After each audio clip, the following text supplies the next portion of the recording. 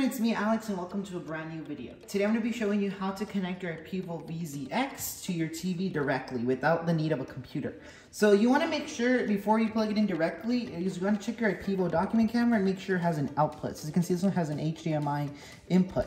Some IPEVO document cameras, as in like the V4K, only works being plugged into a computer, which means you'll need to have a computer to open the IPEVO visualizer software and then connect your computer to your TV or projector. So you will need to have you have to have your computer with the IPEVO with the USB to have the image. But in this case, our IPEVO VZX has an output of HDMI. And it also has a battery, so you do not need the power if the battery is charged. You can go ahead and check if the battery is charged. Oh man, it's empty, but I think it'll work. Let's see. Sorry, one change of plans. I was gonna use the built-in battery, but I guess the battery is dead. So if you have the VZX, you can go ahead and use the built-in battery. You would just need the HDMI and the VZX and plug it in. But since my battery is dead, I'm going to require the USB cable to plug it into power. And if you want to plug it into a wall outlet, then you'll need one of these adapters that convert USB to this. So step number one, of course, is, and this will also work if you have the VZR. Because this is the VZX, so VZR, this does the same thing, it's in green, but you'll just need, the VZR does the same, it's just that you also require power. So this will work with all the other document cameras. So what you want to do is first plug in the power. So we're going to go ahead and plug it into the USB-C. This runs on USB-C, we're going to go ahead and plug it in right here. There we go. And if you have the VZR, you want to make sure that the switch is not on Wi-Fi. You want to click to USB/HDMI. So you move down the switch. So now as you can see, now it's on USB. So we're gonna go ahead and plug this into a wall outlet. I'll be right back. So as you can see now we're receiving power. I already plugged it into the back. As you can see the lights flashing. And now we're gonna go ahead and plug in our HDMI cable. So I'm gonna go ahead and open this up. And we're gonna go ahead and locate the only HDMI input and plug it in. Like this. It only goes one way, so don't force it. And now we're ready to go. So let's go ahead and plug this other end to our TV, or if you have a projector, it'll be the same thing because it's just the cable. In my case, I'm using a TV, but as you can see, it has two inputs. It doesn't matter. I'm going to go ahead and plug it into the first one. So let me go ahead and plug it in with one hand. Oh, sorry for the camera movement. So we're going to go ahead and plug that in. There we go. So now you want to make sure your TV or projector is turned on. So as you can see, I already went ahead and turned it on, but as you can see, we're on the wrong input. It's on VGA. So I want to locate the source button. So I'm going to click on source. I'm going to click on HDMI 1. If you plugged it into HDMI 2, just select 2. Or if your projector, you just click on Epson projector, you just click source search and it'll look, but make sure your document camera is turned on. So now what you'll want to do is, I'm gonna go ahead and grab the camera, even though the battery is dead. What you'll want to do now is turn on the switch. So this is the switch right here. You want to make sure it turns green. The top turns green, and you'll get a green light, meaning it's receiving power, and a white light, meaning that it's producing image. But let me go ahead and plug it in over here because I need the power cable. Sorry about that. So we can show our remote. There we go. Now it automatically detected the input. So now, as you can see, it's working. This is the TV remote. You can turn on the light. So if it's dark or you want to have a brighter image, you can go ahead and turn it on. You can zoom. You click on the plus. Now that's all the way zoomed in. The maximum is 5 if you look on the right. Let's go ahead and zoom back out. And yeah, that's pretty much it on how to turn it on. Once you're, connect it. When you're done, you just turn this off, the power switch. So now, when you do have, it works now with battery. So as you can see, this is the VZX and it's working with battery. Now it's receiving power. So you can see it's producing image, right, went from the battery. So you technically just need the HDMI if your battery is charged. So then this button, you can always plug this in using to your computer as well. You just plug this into the USB to your computer and not power.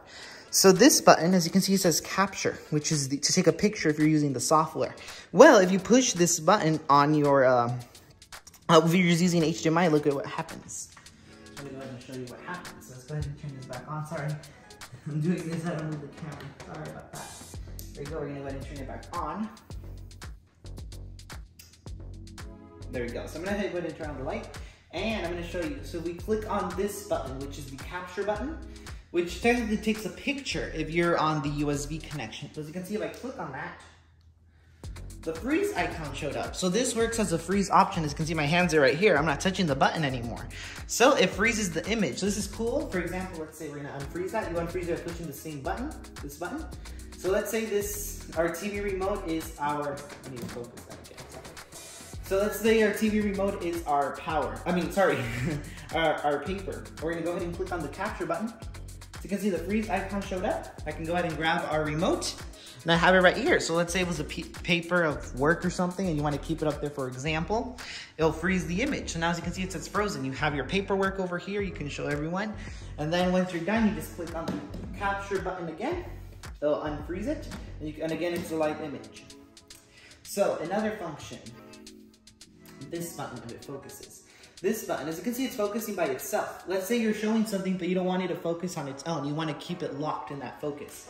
You want to hold this button. So we're going to go ahead and show you. I'm going to go ahead and hold this.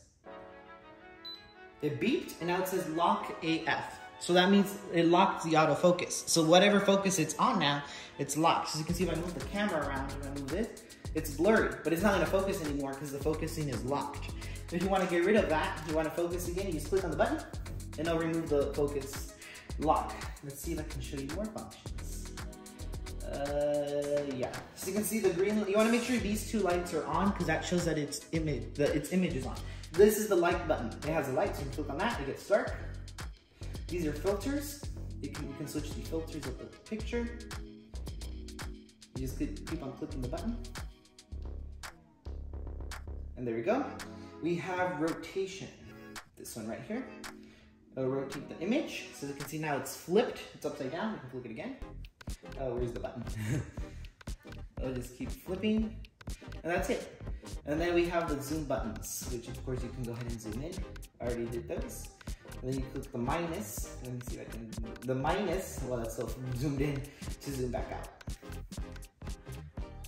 And oh no, you don't want to go too much out because you can see now it switched the aspect ratio. You want to just keep it, make sure it's on the full TV screen.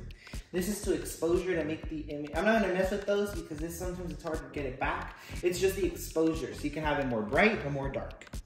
And of course the autofocus and oops. And then this button is to turn off the IPEVO VZX or VZR, depending on what you're using. So this is really cool if you don't want to have it plugged into your computer. It's so much more simple. You can just have it connected directly to your TV or projector, and it's it's simple too because you just have the HDMI and the power. If you just want to have it plugged into power the whole time, you can go ahead, totally do that. So you don't have to recharge the battery. So yeah, that's pretty much it. If you have any questions, go ahead and leave it in the comment section below.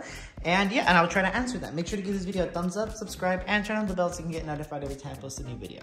So see you guys next time in my next video, and make sure to subscribe for more videos. See you guys next time in my next video. Goodbye.